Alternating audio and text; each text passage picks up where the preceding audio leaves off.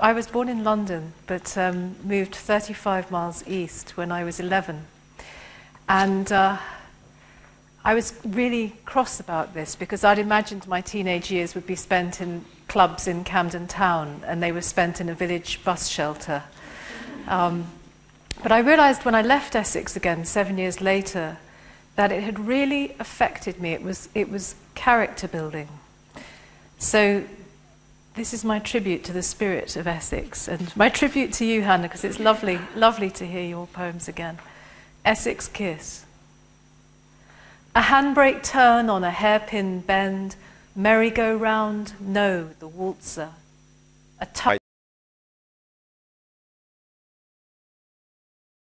pine hull with old as rum and peppermint. Chewing gum and whelks, a whiff of diesel, crocus, cuckoo spit. The moves of a half-broken pony, a poacher's tickle and snare. I will lay you down on a bed of nettles and blackthorn. Your body will give way like grain. Your body will veer, smoke over a torched field as the wind takes and turns it. The grip of bluebells, the grip of wattle and daub. As near as 12 lay-bys, as far as a Friday night lock-in. By this are we bound, no paperwork. And that's the spirit of Essex, no paperwork, isn't it? A dentist's drill and no paperwork. Another thing I discovered in Essex was music. I had started listening to music obsessively, really, when I was about 8, but cluelessly. And then I moved to Essex, and after a couple of years decided that it was probably a good idea to make some friends. And that meant being a girl, and I was really very, very bad at being a girl. But I was ambitious, and I decided to try and become like the purest form of girl I saw in front of me, which was the disco girl.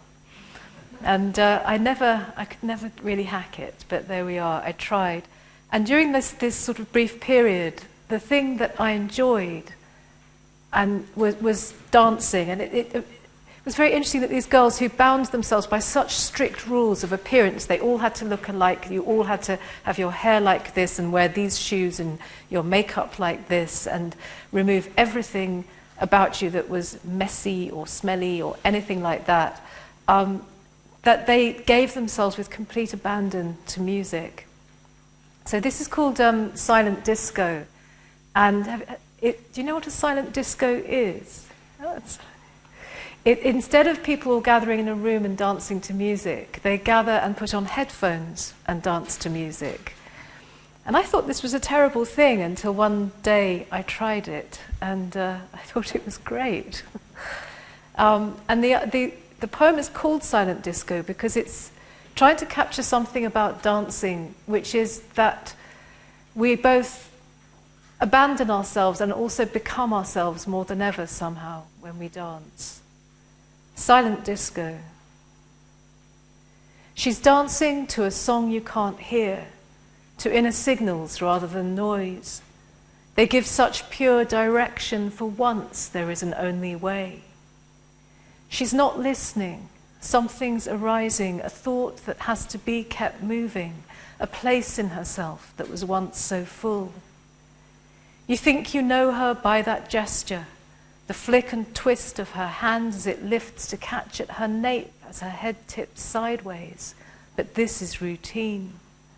A move perfected while she was waiting long and quietly for someone to let her in. There followed the summer of dancing, out in the dark beyond the last houses, among the sneaking holly and dogwood, in a breeze-block creosote prefab temple. By day, a world of jumble and cordial. By night, a heaven of line and ring. The look on her face is filling the room. Someone else would describe it as joyful, only to you it is space she is taking. And you will never have seen her so clearly, So within, she forgets herself as seen. She is pure direction. She is line and ring.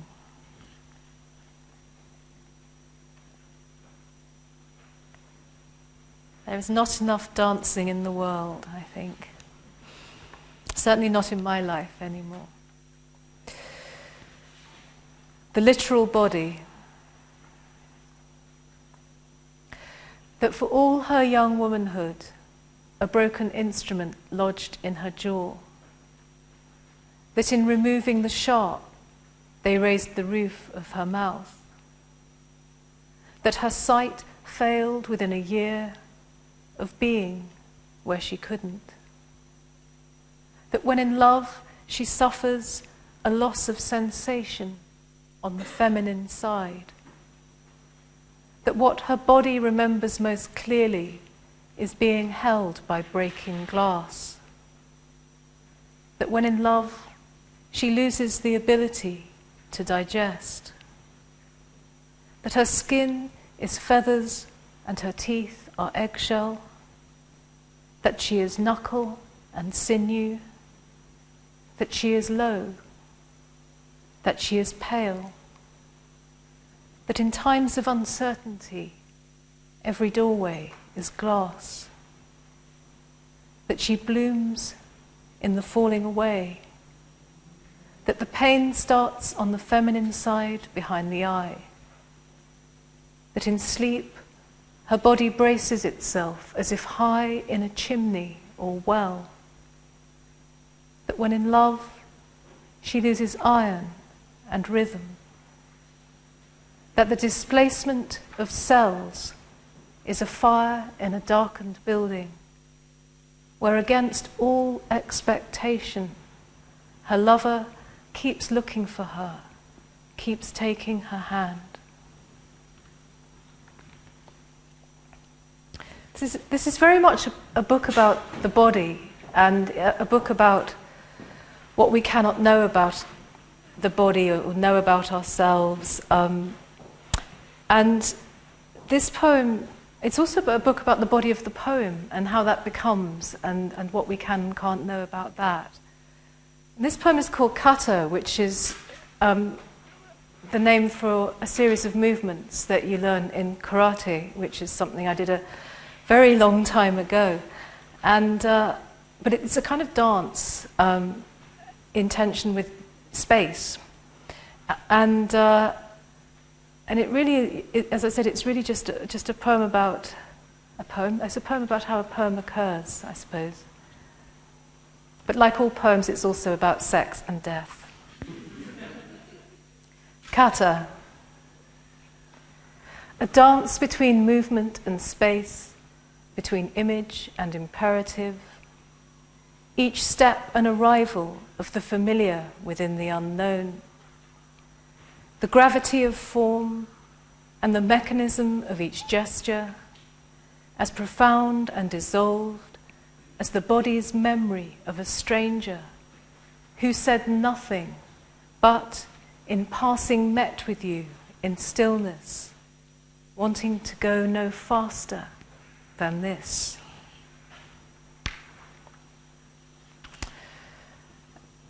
And this is really not about poems. This is really about sex and death.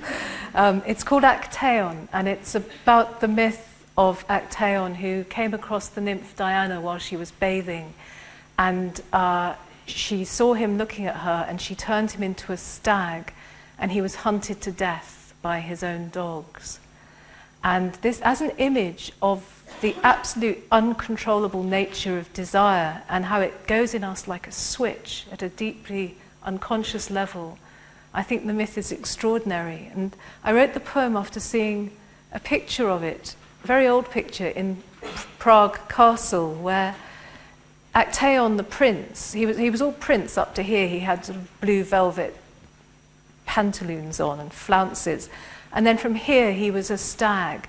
And what struck me about this switch to lust, to desire, was that it happened in the head first, not in the body. It was the mind that got lost before the body followed. And I also was interested in Diana as a figure of great power, and that she also, as he is helpless, she is helpless to something too in what she emanates. Actaeon. He walks his mind as a forest and sends of himself into dark places to which he cannot tell the way. The hunt comes on, and he in his nerves streams ahead, hounds flung after a scent so violent, no matter the path or what's let fall. A burst of clearing, water beads and feathers her presence as she thickens and curves. He says words to himself not to look, but his eyes are of their own, and she at their center, a dark star contracting to itself, discarding wave on flare, on fountain, his skull erupting, branching, and his blood is shaken down, and he is all fours, and his noise, and his hounds.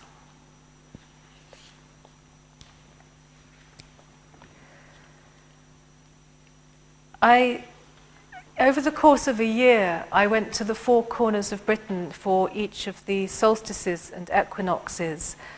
And I'm going to read you two of the poems that arose out of that. The first was going to Orkney for the winter solstice, so the shortest day of the year. I went as far north as I could.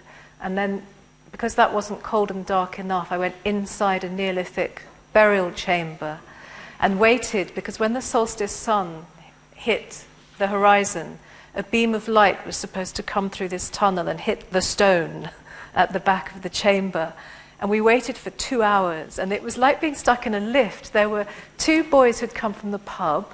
There were two Dutch academics. There was the man who was the tour guide who was talking to somebody on his phone about his holidays.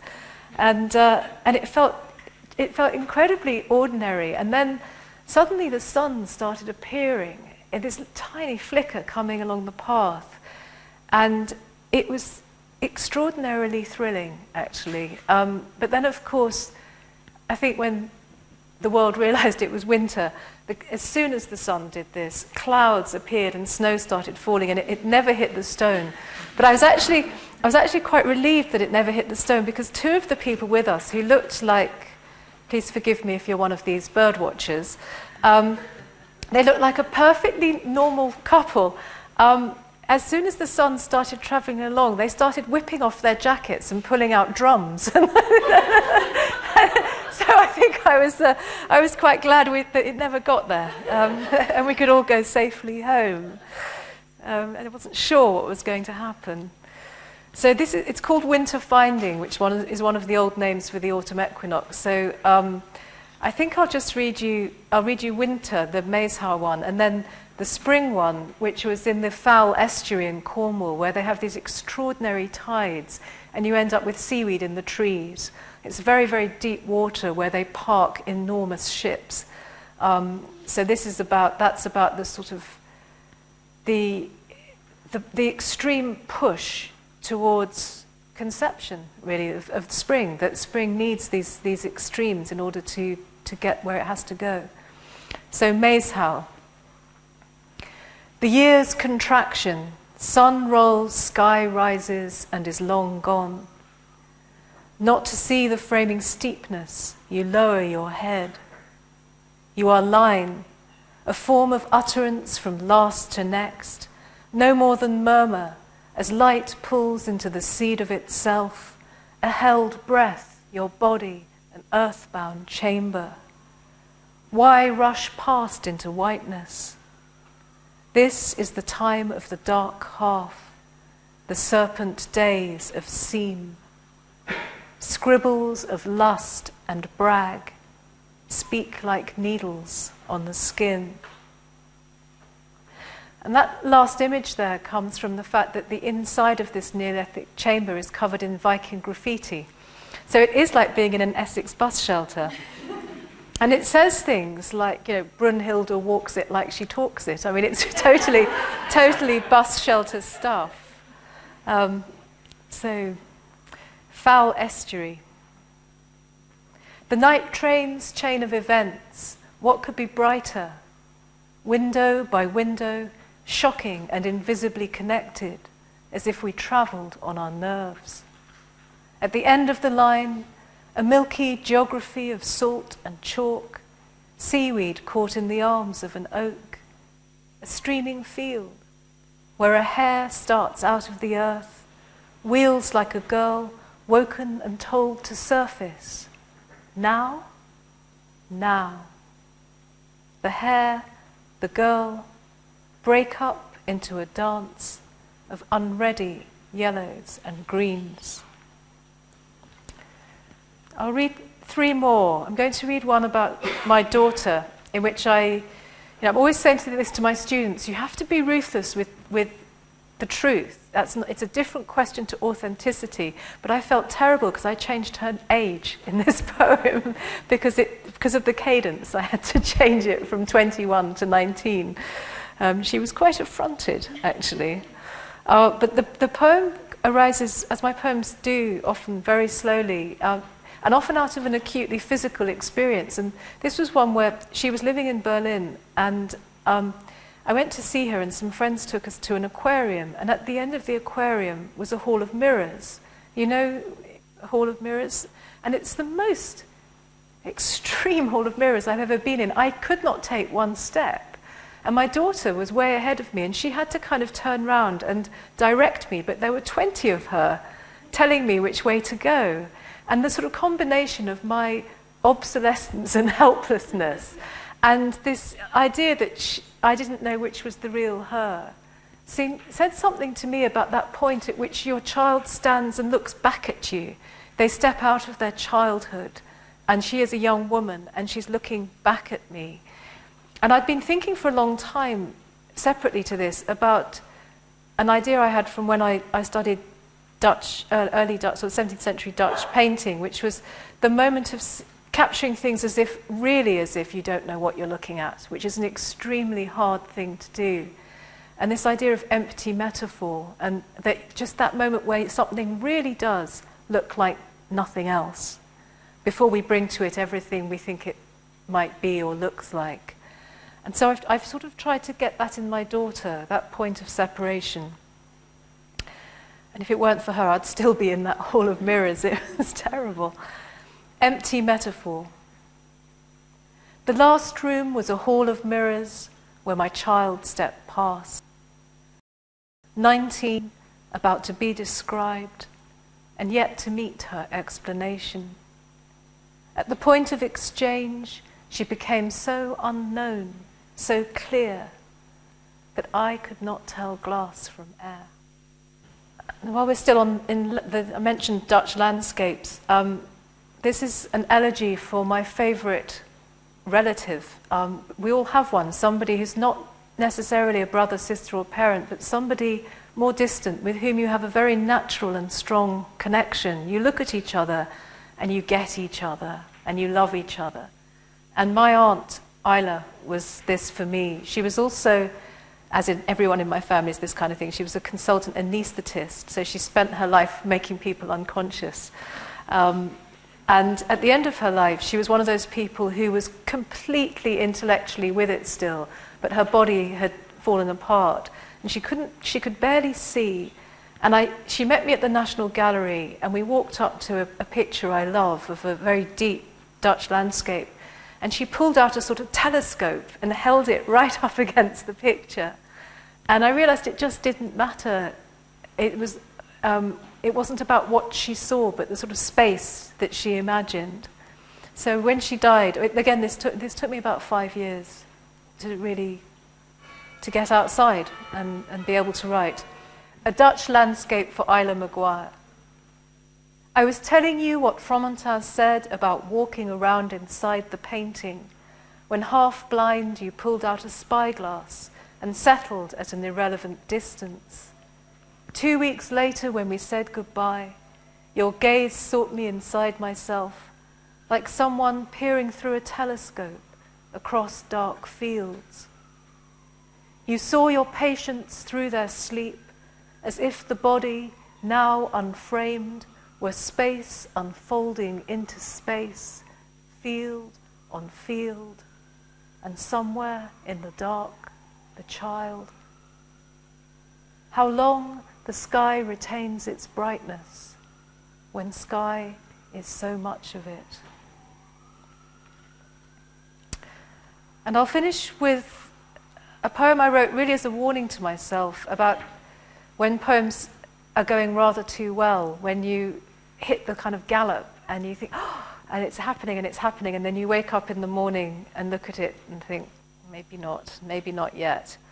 But it's a very necessary part of writing, that the allowing yourself to be carried away. And somebody who was very good at understanding this was Coleridge, and he understood the need to work at both extremes of absolute control and precision and rigor, and then the thing I find hardest to teach, the when to let go and when to just let something happen or to trust where it's coming from. And he has an image in his writings about this of the light control of the reins of many horses, which gave me this poem. Coleridge. So great a storm I rose in the night, my mind in the hills, a dream of lateness.